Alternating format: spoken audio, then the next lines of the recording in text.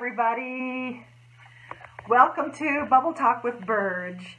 Rainbows and unicorns and Disney and flowers and all good things is what our Bubble Talk is about. So welcome to Bubble Talk with Burge. Are you ready to get burged? I thought I would put on this funky little screen here to make it look like it's all about rainbows and unicorns and beautiful things in the world. And let's not focus or say anything that you can't say on a Disney show.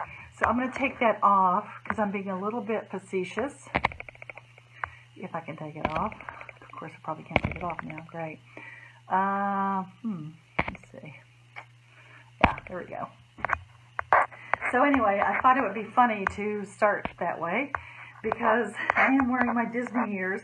And the reason why this Bubble Talk with Burge is starting this way is, I don't know if you've been keeping up, but the continuing saga of, don't even say the name, but it's what you're watching right now. It's that company.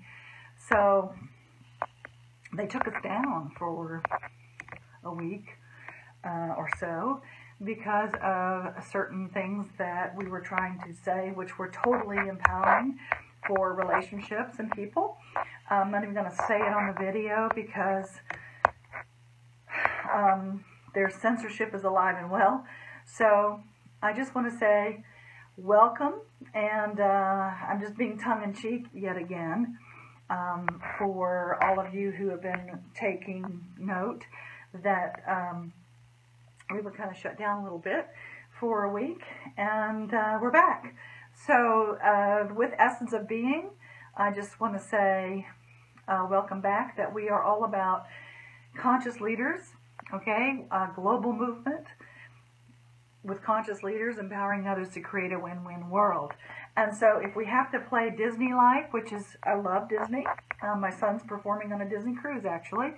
I love Disney. It's just that oftentimes in this culture I have found, literally in the last week, I've been slapped in the face with what happens when you play big? What happens when you put your stuff out there and you get a lot of controversy back? You know, how do you fold down?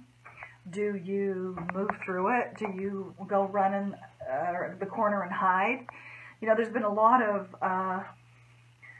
activity lately around that, because for me, playing big and being bold and being able to say what I want to say, which is totally about empowerment and love and harmony and being able to create that win-win world, and letting go of judgment, letting go of any kind of negative thoughts or negative beliefs or negative comments about anybody, okay? It's all inclusive. And so it's so interesting to me that when I started putting this out last week about, I'm not even going to say it, but it's one of the relationship terms that I have used since 2007, and we got shut down because of it. So it's not negative at all, but some people are being very sensitive right now.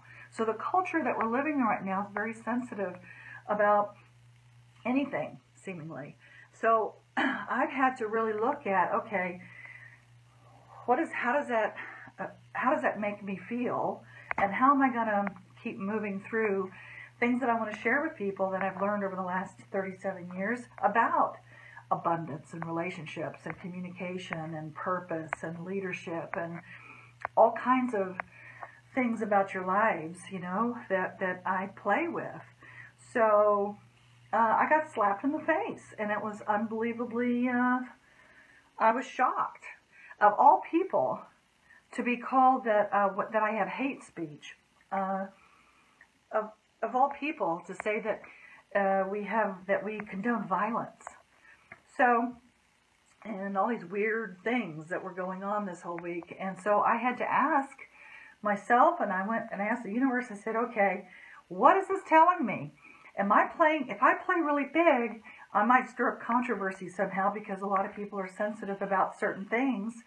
And all I'm doing is trying to get the word of peace out there and prosperity and all of that good stuff, right? And yet people take it a different way, or am I not supposed to be playing big? So what do you do? What do you do when you have controversy, or when you have something come up and a block, okay, that you don't know what to do with, and you say, well, I'm just not going to play anymore. I'm not going to play big anymore. Okay, I'm just going to fold down. I'm not going to be out there and sharing my joy, or my wisdom, or my freedom, or my love. Okay, so being that we are building a global movement of conscious leaders, you know, this is coming up, I'm sure, for lessons for us all. What do we do? So, yes, I wanted to run away. Yes, I wanted to fold down. Yes, I wanted to go hide. Yes, I wanted to be angry. Yes, I was perplexed and shocked. And like I said, of all people in the universe, you know, I mean, this is not what I preach. I don't preach or say or share or anything about, you know, hate and all of that. So it's been quite an interesting week this week for me. So I just wanted to ask you, what do you do when controversy or a block comes up that stops you from your vision, that stops you from your mission or your legacy or your dreams? Do you want to quit? Do you feel like you're alone? Do you feel like you're frustrated? So that is why we created the Conscious Leadership Academy with Essence of Being, so that we can all do this together, so that we can all unite and have a win-win world, so that we don't feel alone, so we don't feel frustrated. And if we do feel frustrated, what do you do about it? You know, it's about, what do you do after the controversy? What do you do? That's what really, how do you respond to it? That's what really matters. And if your why is big enough, of why you're doing the things you're doing in your life, in your business and in your personal life, then that continues to motivate you to continue to do it no matter what. No, so what? So what that they call you names? So what that they say you're not right? So what that they try to shut you down? So what that you go bankrupt? Or so what that you get a divorce? Or so what? All those things that happen in our lives where we think, why me? Why is this happening? So it's just a matter of saying, you know what? I do matter. I do make a difference. And I am important. And I'm going to keep sharing, because I want to have an impact in the world, and I know you do too. So those are the things you can say, okay, to yourself. I matter, I'm important, and I'm making a difference. No matter where you are in the world, no matter what you're doing, you get to look at the evidence, right, about, is it, you know, what's working and what's not. And so I've had like a night and day experience of looking at all the stuff that doesn't work, and then looking at all the stuff that does work, and having that come to me. So thank you, all of you who are online right now looking. I see Donna, hi Donna, and June, and some other people I missed, and Patty. There's a bunch of people that came on. I was ranting and raving, but I thought I'd be rainbows in Disney. So there's no problem with anything I'm doing for, okay. So we're back online, and I'm thrilled to be able to share with you yet again our Essence of Being cards. You know, yay. So we're going to be having a journal pretty soon. Be watching out for that. Our Essence of Being journals that you can pick a card and then journal on that card. And so let's pick a card for us to focus on for this weekend. Let's see what I pick with my little Disney outfit here. Okay, well, orbiting in love, creating synergy, 1 + 1 = 3. So, interestingly enough, in our relationship module that we're in our Conscious Leadership Academy, we just finished our prosperity and our abundance module, and now we're in relationships. And so we're having our 1 day of Essence of Relationships in April, so come play with us there. For sure, and also online. We have the whole 12 months online courses for you. But we are talking about orbiting in love, and that is one of the things that we're right in the middle of. What does that look like? Okay? And so I'll read it to you again. Have you fallen in and out of love? Okay? When you orbit in love, you are whole and complete within yourself. Then you can attract another whole and complete person who does not expect you to fill up the chasm within them. Or we call it fill up their hole or fill up their void. Okay? From this place of wholeness, you can now create a true relationship of love. And this becomes an energy unto itself, born from the magic of dynamic union. And what that means is there's me and there's you, and you put us together and it creates us, a whole nother energy where you don't have to lose you. So many people get into a relationship, whether it be business or personal, because they're saying to that other person, make me whole and complete. Prove to me that I'm lovable. Prove to me that I'm worth it. Fill up my hole. Fill up my void. Make me whole and complete. You're my better half. So what does that make you if someone leaves? A half person? So the point of this is, if you're whole and complete and you attract another whole and complete person, when you come together, it creates something even bigger than yourself. Okay? It becomes us. You don't lose yourself. You create and expand into a whole nother energy, a whole nother state of being. So my husband and I, we're whole and complete. And we don't ask each other to fill each other up so that we feel that way. We come that way. And so if something happens where he leaves or I leave or I die or whatever, yes, we'll be sad. Yes, we'll miss each other. Same thing in a business.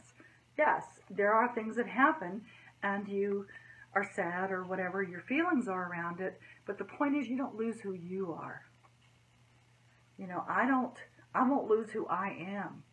I do not define who I am by my relationships. I am whole and complete, and I have full integrity of who I am and what I stand for. And my power comes from within, okay, with that connection that I have with Great Spirit. So, when I bring in a whole other person into my life, yes, the human part of us wants to say, please love me, or please work with me, or whatever, so that I can prove to myself that, you know, all is well and that I'm lovable. And yet, at the same time, what you're doing is you're asking that other person or that other energy to fill you up, when in essence, they have the same thing going on, right? They try. It's like the honeymoon stage. They try. But after a while, it gets really exhausting and really, really tiring, okay, to do that for each other. Just because if you're trying to fill up your own hole and you're trying to fill up somebody else's, it can get really tiring. And so a lot of times that's why people fall out of love, okay, because it's exhausting. So my suggestion, and this is a Buckminster Fuller philosophy about orbiting. You know, you orbit instead of fall, because as soon as you fall in love, it stops, right? It's like gravity. You fall, bam. So orbiting in love can mean that you have an orbit of who you are, and then when your orbits intersect, that's the power, that's the magic, that's when the synergy happens. The whole is greater than the sum of its parts, okay? 1 + 1 = 3. And that is what we're learning in our relationships module with our Conscious Leadership Academy. So it's interesting that I pulled that because we were just talking about that. So that's my message for us this weekend, so that when you go out and you're in a relationship, or if you want a relationship, or even if you're alone, just kind of notice, in business and in personal, notice, am I asking that other person to like me or love me enough so I feel loved? Or do I feel loved myself? And we go into self-love quite a bit in our relationship class, okay? So, because there's 3 different kinds of relationships that we have. We have our relationship with self. We have our relationship with others. And we have our relationship with the universe, okay? Or your connection, whatever you want to call that. God or Source or Great Spirit. So those are the 3 types of relationships you can have. And we delve into them very deeply in our Essence of Relationships and also in our Conscious Leadership Academy with Essence of Being. So I invite you all to go to essenceofbeing.com/CLA, which stands for Conscious Leadership Academy. So you can see all about what that's all about, but also you can go to essenceofbeing.com/EOR, which stands for Essence of Relationships, and just come to our one day or check it out and see. Perhaps there might be something here more for you, that we are pack animals, okay?